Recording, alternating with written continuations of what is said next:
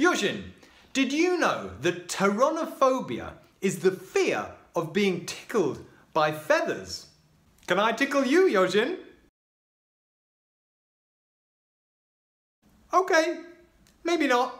Hi, I'm Paul, he is Yojin, and welcome to 1 Minute English with Spievarczyk Language School. Today it's another Chinglish lesson. We'll be looking at a typical mistake a Czech person might make when speaking English.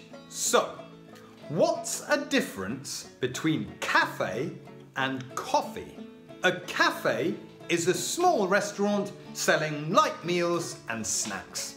For example, I went to a cafe for breakfast after taking Yojin to the vet.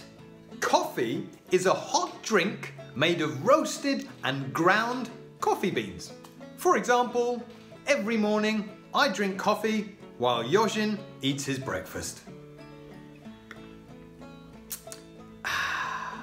So remember, we drink coffee in a cafe, not the other way round.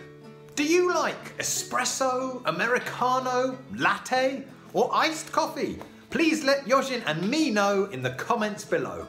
Thanks very much for watching. Please like and subscribe. See ya!